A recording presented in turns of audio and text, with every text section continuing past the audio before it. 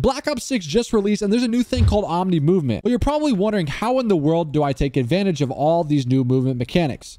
I'm a 7-time Call of Duty champion with over 10 plus years of pro player experience, and I'm going to break down 8 tips that can help you guys drastically improve in the new Black Ops 6 and have you guys moving and grooving around the map. The first thing that we're going to do before we get into any of the tips is go ahead and go through all of the settings and make sure you guys have the right settings to help you guys master the Omni Movement. The first thing that you're going to go ahead and do is go into Sprint Assist and turn on Tactical Sprint Assist. If you guys aren't familiar with Call of Duty, or this is your first Call of Duty, this will basically allow you guys to just push your left stick forward, and when you do so, you will go into a double sprint and reach maximum sprint speed instead of having to click in that left stick twice if you're playing on controller. This will allow you to move around the map a lot quicker, as well as it be a lot more responsive when you're trying to slide cancel or dive. You won't have that clunky feature when you're trying to double click in your stick. Once you turn this setting on, you're going to want to go ahead and go to Show More. Turn on your sprint assist delay to 0. This will literally completely eliminate the delay that there is while you're trying to sprint or when you push your stick forward and your character starts moving. It will get rid of that completely. Make sure your sprint assist sideways is on, sprint assist backward is on, and then mantle assist is off. Crouch assist off. Corner slice, I personally like this on. It basically allows your character to kind of do a slight little tilt around the corner whenever you peek those corners when you're aimed in. It does not affect your aim at all. It's just a visual view that's going to swap up on you, but I personally love it. One of the most important ones you're going to want to change is slide/dive behavior. This is super important. You're going to want to put this on a hybrid. So you're going to want to go ahead and get used to hybrid. Change from day one. You'll be used to it in a couple days and you'll have no issues, but it's basically tap only to slide. So it gives you maximum slide speed and quickest response time there, and then tap while holding sprint input to dive. So that will allow you to take advantage of all the features with no delays, no problems, no nothing. Automatic airborne mantle we have on, sprint restore on, slide maintain sprint on, parachute behaviors on. These are some Warzone settings here, but those are the main ones. You want to make sure you have hybrid on, like I said, the sprint aim assist delay or sprint assist delay to 0, and then the tactical sprint assist on. These are crucial and very, very important while you're trying to take full advantage of the new Omni Movement. Now that you got the settings, let's go ahead and talk about a few tips that will help you drastically improve your game while you're playing S&D, playing hardpoint, playing pubs with friends, whatever it may be. So if you guys are just joining and starting to play Black Ops 6, you're probably wondering, where in the world's the knife? It shows up in our class setup that there's a melee, a tactical knife, but how do I take advantage of using that and using it to, you know, get around the map a lot quicker? Well, what you're going to want to do is you're going to want to hold down melee, whatever that is for you. For me, it's circle, and it will actually pull out your knife. So if you're playing search and destroy, you're playing competitive hardpoint, and you're trying to get around the map as quick as possible, your knife is going to be your best friend. You're going to want to pull this thing out in the beginning of the rounds. Like I said, whether it's search and destroy to beat the guy top middle up here, or, you know, whether it's rushing to P1 on a hardpoint, doesn't matter what it is. You're going to want to take advantage of this and start getting used to pulling it out instead of running with your gun. You're going to run a lot faster. You're going to beat your opponents to that point of the map. And, you know, a lot of people don't know about it yet. They see the knife. They don't understand how to get to it. They don't understand how to use it. You know, they're trying to figure it out. And I'm here to teach you, man. Hold whatever your melee is down. It will pull out that knife, and then you can use it to obviously get to specific parts of the map for the beginning rush routes. Like I said, whether you're playing pubs or playing competitive, this will be your best friend, and you're going to want to use this. A lot of people aren't going to be doing it right away, and you're going to be able to beat them. Take advantage of it while you can for the kickoff tournaments or whatever it may be, you know, to beat your friends or beat your opponents to those power spots on the map. Another mechanic I want to teach you guys about is actually going to be shouldering, and that's getting information. And now that we can move forwards, backwards, left, and right while sprinting, shouldering gets a little more tricky. Usually shouldering can be right to left, right? Like something like this to get information without standing here hard aim, just standing here waiting to die, right? You can get that information right to left, but now it creates a little bit more fun, right? So instead of just being able to get that information left to right, I can now dive left, I can dive right. So this is all going to be getting information while playing the game. So, you know, if I'm starting, like I said, trying to figure out who is in this middle hallway, trying to locate where he is, I can dive left, I can shoulder left to right, just getting that information without standing there waiting to die. So if someone were to pull up on me, like I said, you know, I can do those movement mechanics to go ahead and get that information without actually dying. Or you can, you know, do something like this where you're kind of, you know, moving forward and then pulling back, moving forward, pulling back. Or you can come out and you can dive backwards even. I mean, you can literally move in any which direction to get information, but just adding this little mechanic, getting quick shoulders when you're not ADS down sight, will allow you to just get that information in a competitive game, whether it's a pub or a hard point, and help you to take full advantage of the map and getting, you know, that information on your opponent, like I said, to find out where they are and how you can take them down, or, you know, get the jump on them in a gunfight. So here, if I were to do this, like I said, I would shoulder, shoulder, shoulder, or I could dive across. So that way I can take full advantage of getting that information without getting weak or taking a little bit of damage, but let my teammates know where they are exactly on the map. Another way for you to use Omni movement, and you know, you can use this in gunfights, but you can also use this to just maneuver and get behind cover, is going to be the dive. Like I said, with Omni movement, now we can dive forwards, we can dive backwards, we can dive left, and we can dive right.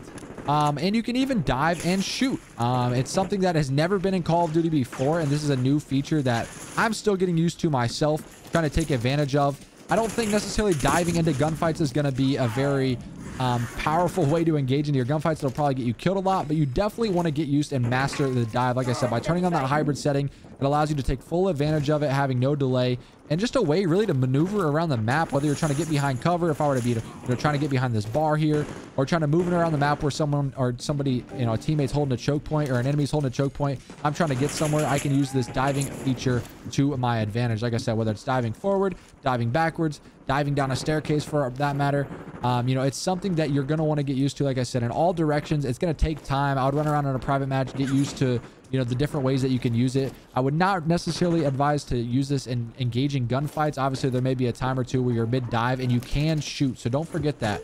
You know, you can get that information and you can shoot at the same time. If you were diving back and forth or diving forward, you can kill that guy, dive across, etc., while getting information and while shooting. So you could maybe do like, you know, if one of your teammates is doing a rush out, you could dive across, put some, you know, fire some warning shots down, then you can cut back and stay alive. But you're definitely going to want to get used to running around, like I said, in all different directions, adding that dive to your game. I promise you, like I said, whether it's getting information, getting pepper shots in, warning shots, or just really just, you know, moving around the map, you know, to get to advantageous positions, you're going to want to get used to doing that, get comfortable with your settings, and use it to your advantage in pubs or whether it's competitive play. Another great tip that you're going to want to add to your game is the good old snaking. This has been around for so long, and unfortunately in this game, it is back.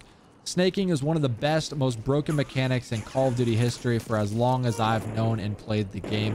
Whether you're sitting on a head glitch or, you know, you're behind a bar heady, whatever it may be, you can do this good old thing called snaking. And what you're going to want to do is sprint forward, prone, pull back on your stick, sprint forward. Do it over and go over just like this. And what this will allow you to do is get that information without getting weak. And that's what a lot of the movement mechanics that I'm going to teach you guys today is, you know, finding out where your opponents are without having to take a bunch of damage or just standing on this heady waiting to die or waiting to get sniped or waiting to get killed. You can snake like this and your opponent can't shoot you. They can't hit you with bullets.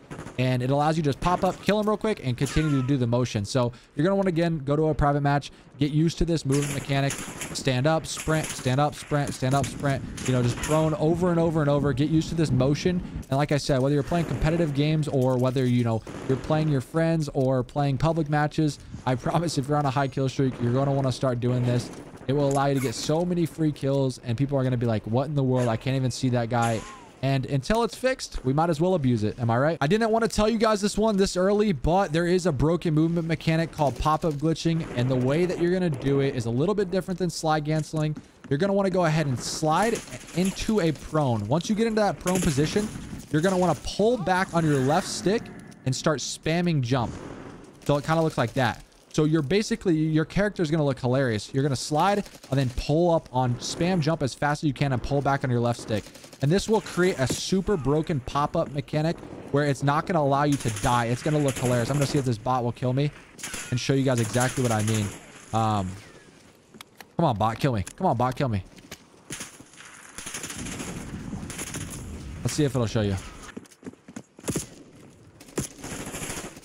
That's not going to show me. This will create a super broken mechanic that's going to create like a little leapfrog movement mechanic that's actually going to allow your opponents to miss on you, and you're going to want to add this to your game. It's something all the pro players and everyone was doing in the beta. They still haven't fully fixed it yet, and it's something that you're going to want to add to your game, like I said, just to maneuver around the map.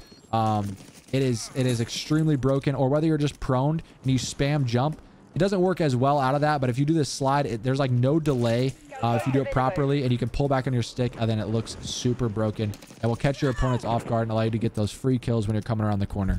Something else that you need to know is slide canceling is basically gone, guys. There's no point to slide cancel in this game. You can if you want, But since you're allowed to shoot at the exact same time while you're sliding, slide canceling basically used to cancel the animation, so you were allowed to shoot.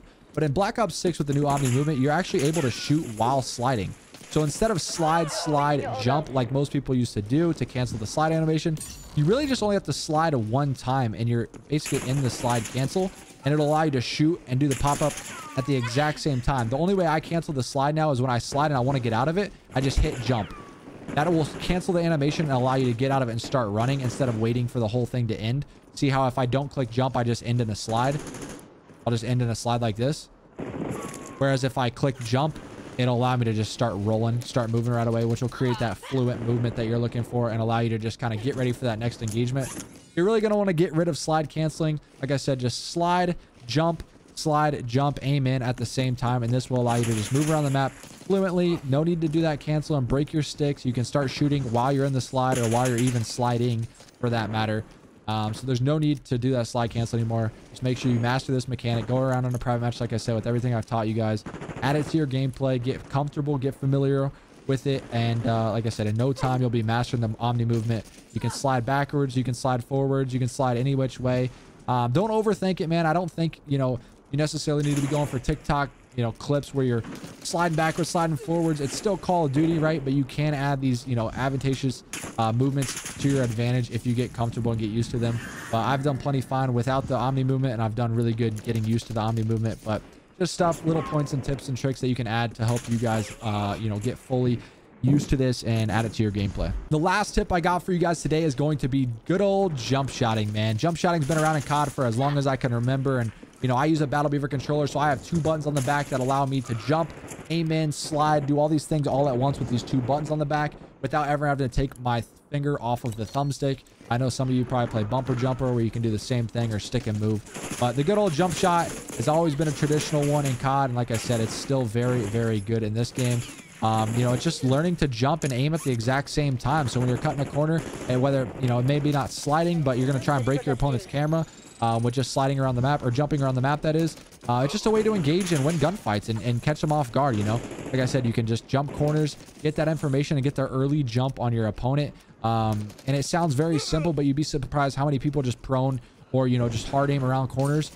Get used to jump shotting, man. Take some time to learn it. Like I said, practice in a private match. Add it to your game so you can glide around the map and catch your opponent off guard. Don't be that easy kill walking around the corner. Catch them off guard with jumping. They're going to be not, predicting exactly where you are because you're going to jump across their screen. It's going to throw them off guard. So add it to your gameplay. Like I said, spend time with everything that I've, given you guys today. Run around in a private match, play with friends, get used to it so you guys can fully take advantage of the new Omni movement. They're allowing us to move every which way with all different types of tricks and things that you can do. And these are just some of the things that I've noticed early on that have helped me in Black Ops 6. And I hope it can help you guys and help you guys improve in your gameplay over this year. I hope you guys enjoyed the tips and tricks. Make sure to subscribe, drop a like, and comment down below what other types of videos you guys would like to see. And until the next one, I'll see you guys later. Peace.